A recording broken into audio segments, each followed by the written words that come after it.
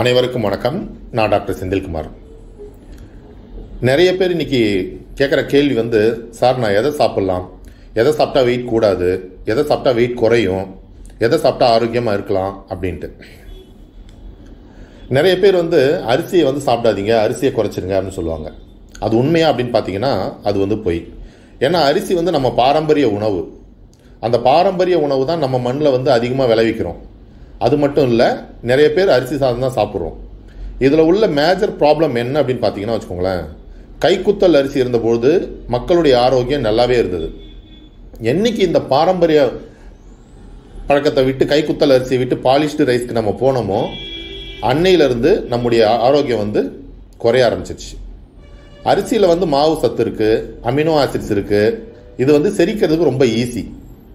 இட்லியோ சாதமோ தோசையோ அவாய்ட் பண்ணணுன்ற அவசியம் கிடையாது, சாப்பிட்லாம். ஆனால் முக்கியமாக நீங்கள் கவனிக்க வேண்டியது கைக்குத்தல் அரிசி அல்லது செவ்வரிசி, சிகப்பு கலரில் இருக்கும் இல்லையா, அல்லது ப்ரௌன் ரைஸ்ன்னு சொல்லுவாங்க. அந்த அரிசி சாதம் சாப்பிட்டாச்சுன்னா நல்லாயிருக்கும். அதை விட்டுட்டு ஃபுல்லாக பாலிஷ்டு ரைஸ் சாப்பிட்றோம் அப்படின்னா கண்டிப்பாக பிரச்சனை வரத்தான் செய்யும். ஸோ அரிசியை நீங்கள் கைக்குத்தல் அரிசி சாப்பிடுங்க. நெய் சாப்பிட்லாமா அப்படின்னு நிறைய பேர் கேள்வி கேட்பாங்க. நெய்யினுடைய கிளைசமிக் எண் ரொம்ப கம்மி. சர்க்கரை நோயாளிகள் கூட நெய் சாப்பிட்லாம். ஆனால் அதுக்கு தகுந்த உடல் உழைப்பு வேணும். நெய் இருதயத்துக்கு நல்லது. சாம்பார் சாதத்துலேயோ அல்லது இட்லி பொடியிலையோ நெய் ஊற்றி சாப்பிட்றது எந்த ஒரு தப்புமே கிடையாது. தேங்காய் சாப்பிடக்கூடாது, தேங்காய் எண்ணெய் சாப்பிடக்கூடாதுன்னு சொல்லுவாங்க. அதுவும் தப்பு. தேங்காயில் நல்ல கொலஸ்ட்ரால் இருக்குது, வெயிட் போடும் அப்படின்னு நிறைய பேர் தேங்காய் எண்ணெய் சாப்பிட மாட்டாங்க. ஆனால் உண்மையிலே தேங்காய் எண்ணெய் நல்ல கொழுப்பை அதிகப்படுத்தும். அதே மாதிரி தான் முந்திரியிலே நல்ல கொழுப்பும் கார்போஹைட்ரேட்டும் இருக்குது. இது உடம்புக்கு நல்லது தானே தவிர கெட்டது கிடையாது. தேங்காயும் முந்திரியும் நம்ம ஊர்லேயே கிடைக்குது. அதை விட்டுட்டு நட்ஸ்லாம் நிறைய பேர் சாப்பிடுவாங்க. பாதாம், பிஸ்தா, வால்நட்டு, அந்த நட்டு இந்த நட்டுன்னு. நம்ம ஊர் நிலக்கடலை முந்திரியில் உள்ள சத்துக்களை விட அதில் எந்த ஒரு சத்துக்களும் எக்ஸ்ட்ரா கிடையாது. எப்படி ஆப்பிள் மாதிரி. ஆப்பிள்ன்றது ஒரு மார்க்கெட்டிங் தான். நம்ம நெல்லிக்காயில் உள்ள சத்துக்களை விட ஆப்பிளில் அதிகமாக ஒன்றும் சத்துக்கள் கிடையாது. ஆனால் அது டேஸ்ட்டு, அதை மார்க்கெட்டிங் பண்ண விஷயத்தினால்தான் ஆப்பிள் ரொம்ப ஃபேமஸ் ஆச்சு. நம்ம ஊர் நெல்லிக்காய் ரொம்பவே நல்லது. தேங்காய், முந்திரி ரெண்டுலேயுமே நல்ல கொழுப்பு இருக்குது, கொலஸ்ட்ரால் கிடையாது. நம்ம உடம்பு ஃபங்க்ஷன் ஆகிறதுக்கு கொலஸ்ட்ரால் ரொம்பவே முக்கியம். நம்ம கல்லீரல், லிவர்னு சொல்லுவோம் இல்லையா, கல்லீரல் தேவையான கொலஸ்ட்ராலை அதுவே உற்பத்தி பண்ணுது. தாவர உணவுனால கொலஸ்ட்ரால் அதிகமாக இருக்குது அப்படின்னு சொல்கிறது ரொம்ப தப்பு. அதே மாதிரி வெள்ளை சர்க்கரையை தவிர்த்திடணும். வெள்ளை சர்க்கரையை தவிர்த்துட்டு நாட்டு சர்க்கரை அல்லது வெல்லம், அதாவது கரும்பு வெல்லம் இருக்கு இல்லையா, அந்த கரும்பு வெல்லம் சேர்த்துக்கிறது நல்லது. கரும்பு நம்ம ஊரில் விளையக்கூடியது. கரும்பை நல்லா கடித்து சாப்பிட்டா பல்லும் ஸ்ட்ராங்காகும், செரிமான கோளாறுகளும் நீங்கும்.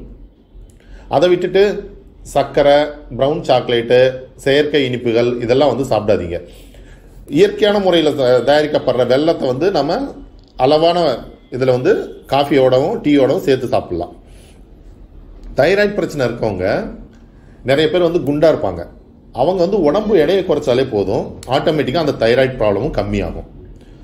நிறைய நாட்டு காய்கறிகள், சீசனல் ஃப்ரூட்ஸ்னு சொல்லக்கூடிய மா, பலா, வாழை இதெல்லாம் சீசனில் தான் கிடைக்கும். அந்த சீசனல் ஃப்ரூட்ஸை தேவைக்கு சாப்பிடுங்க, அதிகமாக சாப்பிடாதீங்க. அதே மாதிரி பப்பாளி சாப்பிட்டா ஹீட்டு, அது கரு கலையும் அப்படின்னு சொல்லுவாங்க. அப்படிலாம் இல்லை. பப்பாளி பழமும் தாராளமாக சாப்பிடலாம். எதுவாக இருந்தாலும் அளவோடு சாப்பிடுங்க.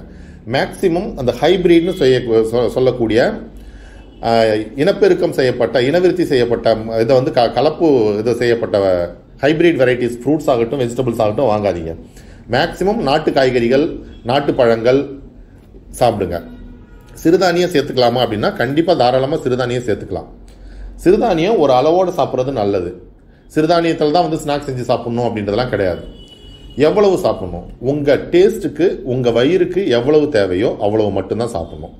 ஒரு விலங்கோ ஒரு மிருகமோ அது தேவைக்கு மீறி சாப்பிட போகிறதில்ல.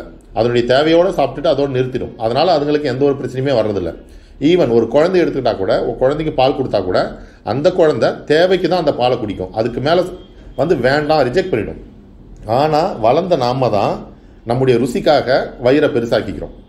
உதாரணத்துக்கு பிரியாணி நல்லா இருக்குது அப்படின்னா இன்னொரு பிளேட் பிரியாணி கொண்டு வாங்க, ஒரு ஸ்வீட் நல்லா இருக்குன்னா இன்னும் 2-3 ஸ்வீட் கொடுங்க அப்படின்னு நம்ம தேவைக்கு அதிகமாக கேட்டு சாப்பிட்றோம். நம்ம உடம்புக்கு, நம்ம நாக்குக்கு என்ன தேவையோ அதை மட்டும் நம்ம கரெக்டாக சாப்பிட்டா போதும்.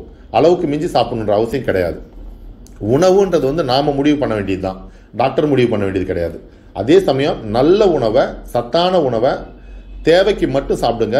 அதே மாதிரி உடல் உழைப்பு அதிகமாக இருக்கணும். முன்ன காலத்தில் இந்த வியாதி இல்லை, இந்த காலத்தில் மட்டும் இந்த வியாதி இருக்குன்னு நிறைய பேர் சொல்லுவாங்க. முன்ன காலத்தில் வந்து அதிகபட்சம் சைக்கிள், அதாவது நான் சொல்றது 20-30 வருஷம் முன்னாடி சைக்கிளை தவிர வேற வாகனங்களே இல்லை. 40 வருஷம் முன்னாடி அந்த சைக்கிள் கூட எல்லாத்தையும் கிடையாது. நடந்து போகிறது, உடல் உழைப்பு வந்து ரொம்ப அதிகமாக இருந்தது. ஆனால் இன்றைக்கி வந்து உடல் உழைப்பு கம்மியாயிடுச்சு, ஆனால் உணவு தேவைகள் வந்து அதிகமாகிடுச்சு.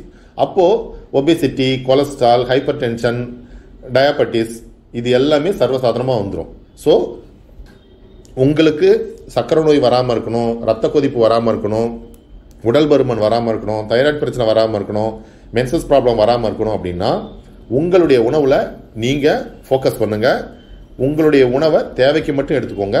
சத்தான ஆகாரங்கள் சாப்பிடுங்க, சத்தான காய்கறி, கீரை, பழங்கள் சாப்பிடுங்க. ஹைபிரிட் பக்கம் போகவே வேண்டாம், செயற்கை இனிப்புகள் பக்கம் போகவே வேண்டாம். அதே மாதிரி கலப்பு எண்ணெய்கள், சன்ஃப்ளவர் ஆயில், அந்த ஆயில், இந்த ஆயில், நிறைய கலந்த எண்ணெய்கள், வாசனை கலந்த எண்ணெய்கள் வரும். அந்த எண்ணெய்களை தவிர்த்து இயற்கையான முறையில் ஆரோக்கியமாக தயாரிக்கப்படுற எண்ணெய்களை வந்து சேர்த்துக்கோங்க. உங்கள் சுகர் லெவல்லேருந்து, பிபியிலேருந்து, கொலஸ்ட்ரால்லேருந்து எல்லாமே நல்ல கண்ட்ரோலுக்கு வரும். உடற்பயிற்சி முக்கியம். உணவு கட்டுப்பாடு ப்ளஸ் உடற்பயிற்சி, இது ரெண்டுமே ப்ராப்பராக இருந்தாலே உடல் ஆரோக்கியம் நல்லாயிருக்கும். சந்தோஷமாக ஆரோக்கியமாக வாழுங்க. நன்றி, வணக்கம்.